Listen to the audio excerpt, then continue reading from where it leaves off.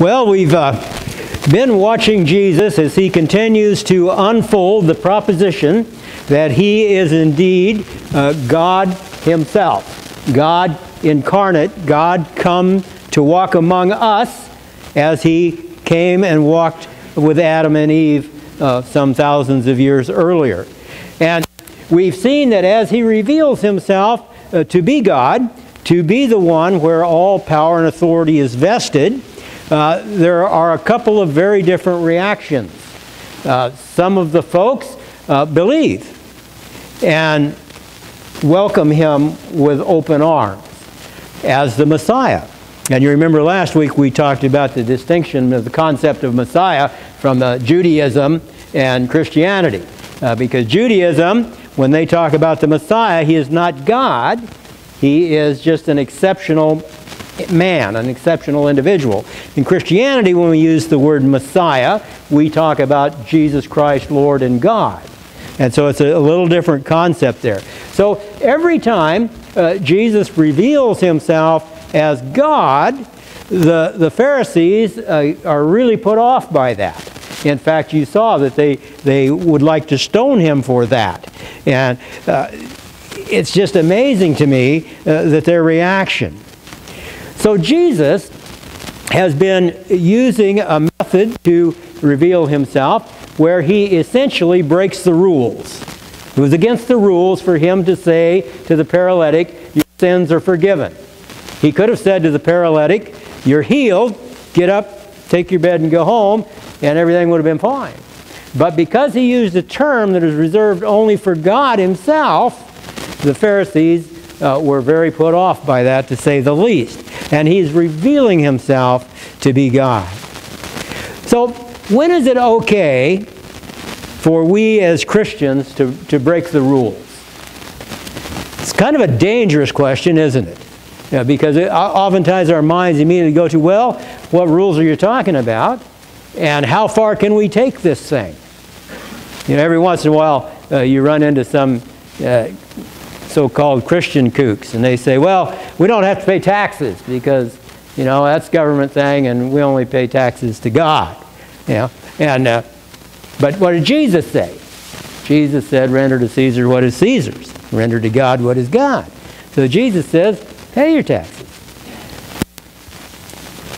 And by the way, those fellows that tell you not to usually end up in prison. So it's not a good thing to do.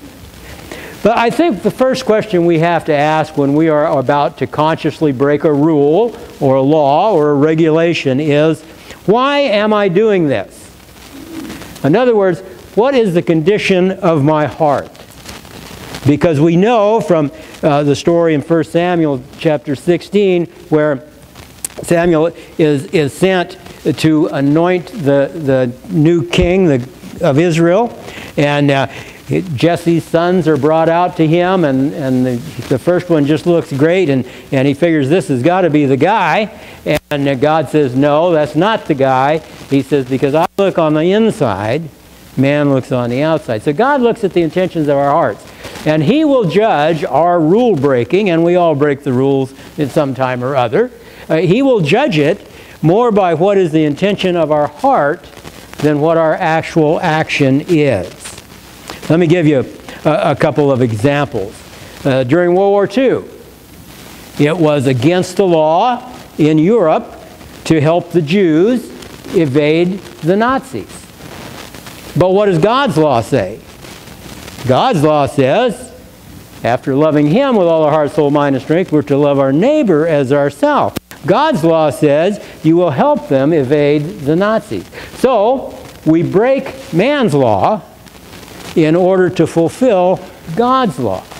There are instances where that is absolutely appropriate. In Acts chapter 5, verse 29, we have Peter's famous response when they were forbidden not to speak of Jesus anymore. And his response was, well, that's fine, but we must obey God rather than men. And of course, they were told to go into all the world and tell the folks about Jesus. So there are times when law breaking can be a positive thing. Well, what about sacramental law? But what about religious law? Those are things that we have come to observe over the years. When can we break those? Such as, it's Sunday morning, and by golly, if you're a Christian, you ought to be in church. And I agree with that statement. I'm a churchman, and I think we ought to be in church. And when I accepted the Lord, I was at church every time the door was open, and that happened to be in the venue I was worshiping, Sunday morning, Sunday evening, Wednesday evening. And on the few occasions I had to miss, I was upset because I wanted to hear what the pastor had to say, because I wanted to know about God and I wanted to be with God's people. So I firmly believe that's where a Christian ought to be. But there are times when it's okay not to be at church. There are times when it's okay to do things a little differently than we've always done them. And what we have to be able to separate is what was this law intended to do? Was it intended to enslave us, or was it intended to free us? And we'll answer that question as we go along. Religious law and God's law are not necessarily the same thing. Religious law is the trappings and things that we have come to observe, the rituals and that. And I like those things. For the most part, I think they are good. They keep us grounded. They remind us that we do have a very rich and wonderful past as a church. And we need to celebrate those things and remember those things. But we are not to be ruled by those things.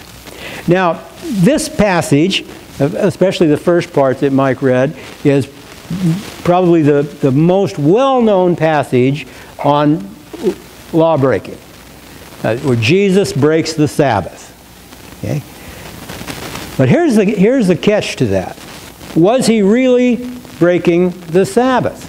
What did the law say about the Sabbath? You see, what had happened over the years is the rabbis and the religious leaders had, with good intentions now, taken on the duty of sort of sharpening up God's law. And they were adding things to it, again for good intentions, but it had come to the place where it was no longer as given by God, but it was as given by the religious leaders. And they thought they were improving on God's law. But God's law, since it came from God, is what? It's perfect. Can you improve on perfection? No. So every time we go to improve on something God has already laid out, all we do is muck it up. Yeah?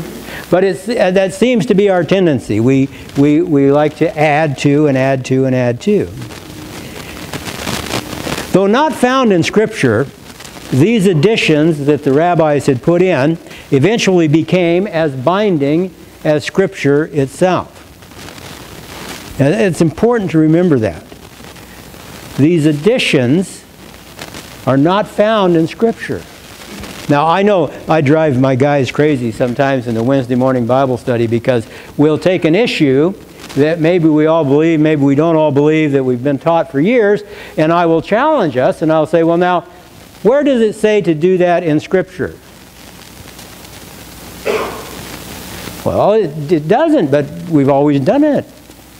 And we've always been taught to do it. Well, that's okay, and it's okay to do it. Again, remember, I like ritual, I like repetition. But we need to differentiate between Scripture and tradition. Tradition is good. What was the guy's name in Fiddler on the Roof? You know, tradition. I'm with him.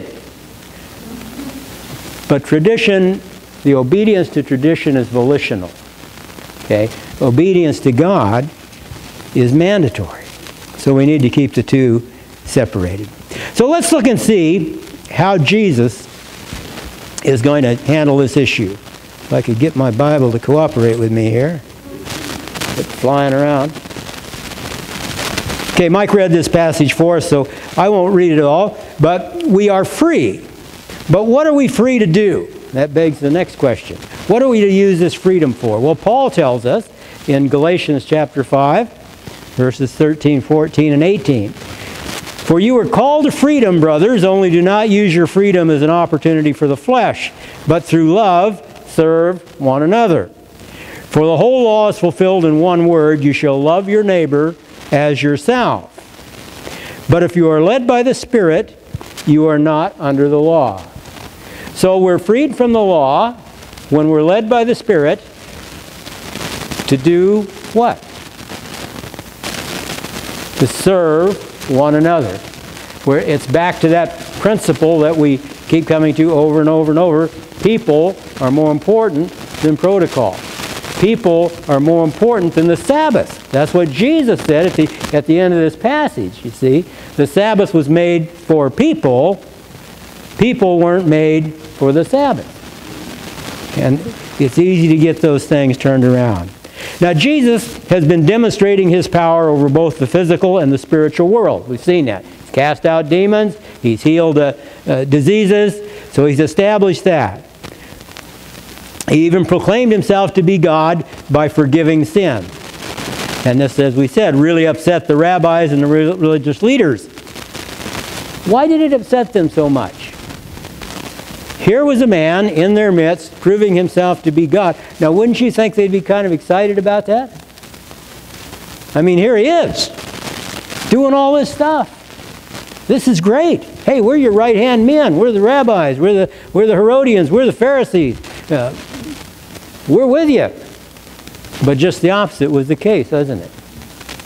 Because he didn't fit the mold they were looking for. For one thing, the Messiah would have been in Jewish structure is he would have obeyed the law to a T. And Jesus, as we've seen, doesn't do that. He spends his time casting out demons, healing diseases, forgiving sins. In other words, he spends his time serving people. They didn't like that. That's not what they wanted.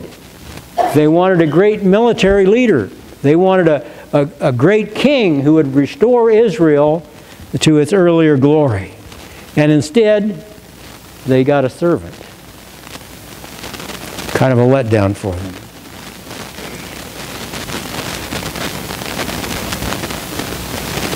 Now we say, well, I could never do that. I would never do that. But really? I think sometimes we do that.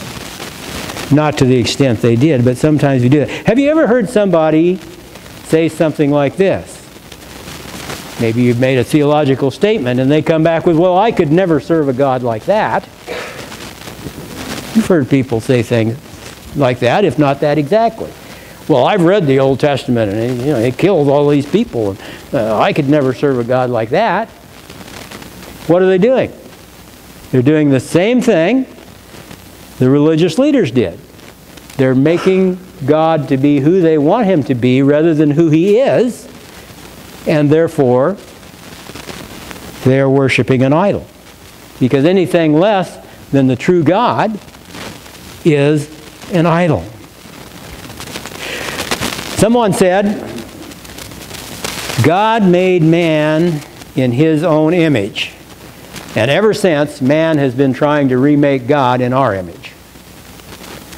There's truth there, isn't there? Now, we don't do that in big ways, but sometimes we do that in small ways. We need to try not to do that.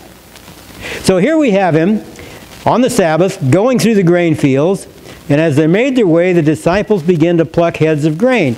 And the Pharisees were saying, look, why are they doing what is unlawful to do on the Sabbath? Two things here to note. First, they are not really breaking the intent of the Sabbath. Because if you go back into Exodus and Leviticus and read with the law of the Sabbath, the law strictly forbid harvesting your crops on the Sabbath. But were they harvesting crops? No. No. When they harvest the apples up in Hood River, they bring in the workers, they bring in the pickers, and they go out in the field and they harvest and they get paid for it. When the farmer goes out and picks an apple off the tree and enjoys it, is that the harvesting? No, not in that sense. So they weren't truly breaking the intent of the Sabbath. And second, they were hungry. They had a genuine need. They were hungry. They needed nourishment. It's okay, you see, to take care of yourself. Sometimes we have needs. I mean, there may be even a time when it's a Sunday and we've been working hard for weeks at work and we haven't had time off and we're just all jumbled up, and what we need to do is just get away. We'll go. You know, and fortunately we live in a place where we don't have to go very far to surround ourselves with serenity and beauty and the things of God. Is that breaking the Sabbath? No. That's taking care of yourself. Now, when we say those things, we have to remember that though that's permissible, it should be the exception rather than the rule. Generally, we should be together on Sunday mornings. But there are times when maybe what we need is to get away. It's okay. It's okay to take care of yourself. Now, you have to get a kick out of what Jesus does next. He turns to these guys and he says to them, now they just said this is unlawful. He says to them, have you never read what David did when he was in need and was hungry, he and those who were with him? How he entered the house of God in the time of Abiathar the high priest and ate the bread of the presence, which it is not lawful for any but the priest to eat, and also gave it to those who were with him. Now David did break the law, because this bread had been consecrated and now it was unlawful for any man to eat it. But David was hungry, and his men were hungry, and he goes in and he eats the bread. And so, when Jesus says, haven't you read about David? He's really slapping him in the face, because these guys are the Bible experts. See? That'd be like taking a Chuck Swindoll or somebody and saying, you don't know what you're talking about. You haven't even read the Scriptures. Be insulting, you see. There was John G. Mitchell. He was one of the founders of Multnomah Bible School over here across the river. And he used to he was a great scholar. And he used to do this thing to his students sometimes when they'd have some goofball answer to something they should have known in Scripture. And he'd just kind of lean over at them and say, you know, don't you people ever read your Bibles? And I don't know if it's still there or not, but they used to have a plaque out in the yard. It said that at Multnomah. And that's really what Jesus is saying to these guys. He says, you're ignorant. You don't even know the Scriptures yourselves, and yet you expect everybody else to adhere to them. David was the greatest hero that they had. And yet, he did the very thing that they're condemning Jesus for.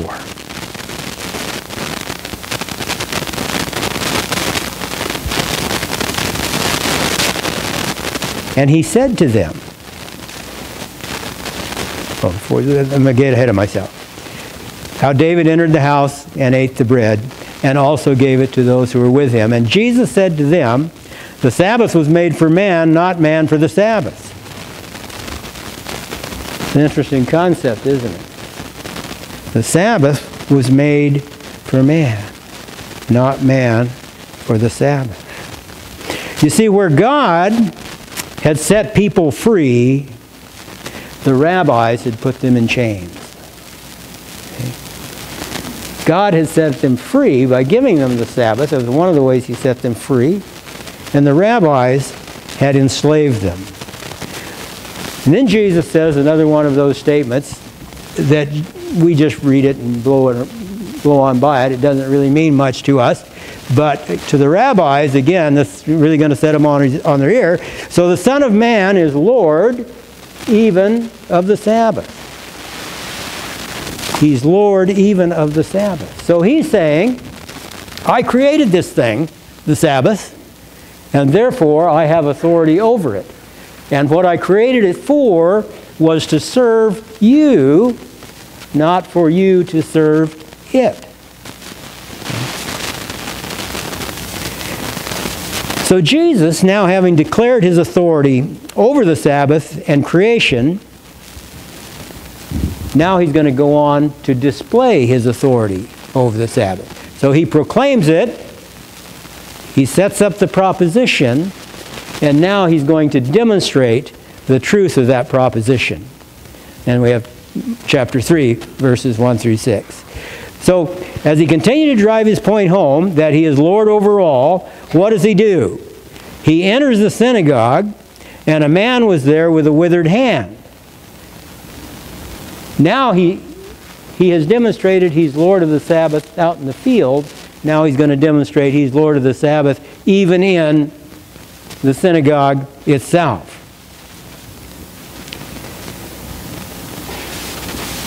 Notice the situation here.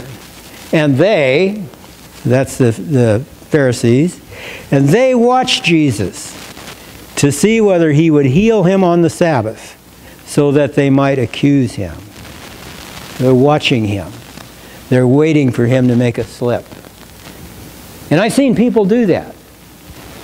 They will watch other people, just waiting for them to slip up so they can, see there what you've done? See what you did? Don't do that. What you want to do, and I'm talking about in a church context, people do this. What you want to do in a church context is have your eyes where? Fastened on God. Because here's the deal. And I don't know where this saying came from. It's not in Scripture, but it appears to be true in my experience. You generally find what you're looking for. And if you're watching somebody waiting for them to slip up, believe me, they will, because we all do. It won't take long. So instead, maybe watch people, if you want to watch people, to see where you can see God in their lives. To see where you can see the good that they might do. But these Pharisees, they were looking to see Jesus slip up, to see him break their so-called law again.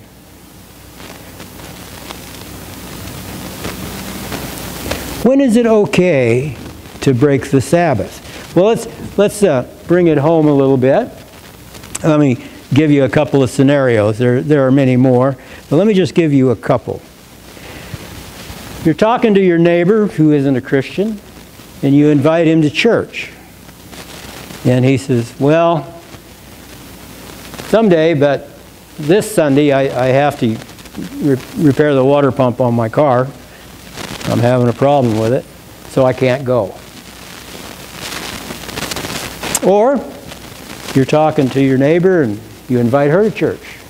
And she says, well, I can't go to church. I've been just swamped at work lately, and I need to get some stuff done at home, and I just have to take a day and get the house back in order. Your probable response is, okay, well, I'll ask you again sometime. But what if you responded like this? If you're in the car repair scenario, what if you said, well, hey, I'm assuming you have some ability in those areas. You wouldn't want me helping you. But what if you said, instead of, okay, I'll ask you again sometime, what if you said, you know what? I'm pretty handy around mechanics. I'll just take Sunday off from church and come over and help you. Oh. Or if you're a lady, you're talking to the lady, what about, well, you know what? How about if I just take Sunday off from church and I'll come over and help you clean? Or maybe you could take it even a step further in either scenario, and you could call a few other Christian guys or gals from the church and recruit them. Which one do you think would be more pleasing to Jesus? Which one would have the most impact on the person you're dealing with? I think it would be the scenario where you skip church and help them take care of whatever pressing need they had. Now here's what would happen if you do that. The religious leaders of our time, the Pharisees in our church or in whatever church you're in, would condemn you for that. I think Jesus would commend you for that. You see? Because you had an opportunity to demonstrate Christ's love in serving that person by fixing his car, cleaning her house, whatever it is you're doing. And you took it. And I think that's exactly what Jesus is talking about when he said the Sabbath is made for man. Because I think most times your need on the Sabbath is to be in church. But there are times when you have opportunity to serve others and help others. I think that's the better choice. And that's coming from a guy that thinks you ought to be in church. It's always the better church, the better choice. Jesus continues to jab at these guys in verses 3 and 4. And he said to the man with the withered hand, "Come here." And he said to them, the Pharisees, "Is it lawful on the Sabbath to do good or to do harm, to save a life or to kill?" And look what was their response? They were silent. Because they wanted to say it's illegal to even do good, but they knew that wasn't a good answer, so they're just silent. They have no response. Now, and he, Jesus, looked around at them with anger, grieved at their hardness of heart. And he said to the man, "Stretch out your hand." He stretched it out, and his hand was restored. Wow. That would make everybody rejoice, wouldn't it? No, not quite. Jesus is angry with these guys now. And that the word that's used there is one that is a real intense anger, a passionate anger. It's like he's saying, "What's wrong with you guys? Of all the people that should know, you should know. And you don't." But now there's an interesting thing here. And then it says, he looked around, he was angry and grieved. And the word grieved has the idea there of he felt sorry for them. He had compassion for them, even though he was angry with them, because he felt sorry for them that their hearts were hardened, that they were so judgmental and so ruled by all these rules. So he was both angry and sad at the same time. And I think sometimes he feels that way with us. In fact, I think we may get before the Lord, and he might just shake his head in compassion and say to us, "I didn't intend for it to be so hard." But we make it hard. God makes it pretty simple, but we make it hard.